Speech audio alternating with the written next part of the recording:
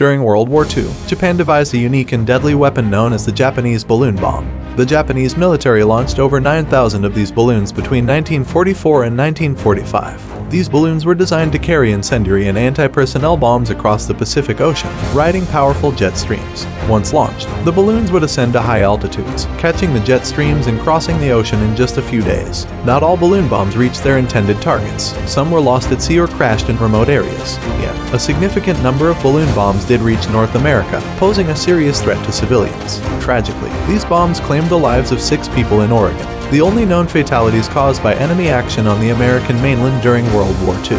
The story of the Japanese balloon bomb serves as a reminder of the ingenuity and peril of warfare, even in the most unexpected forms.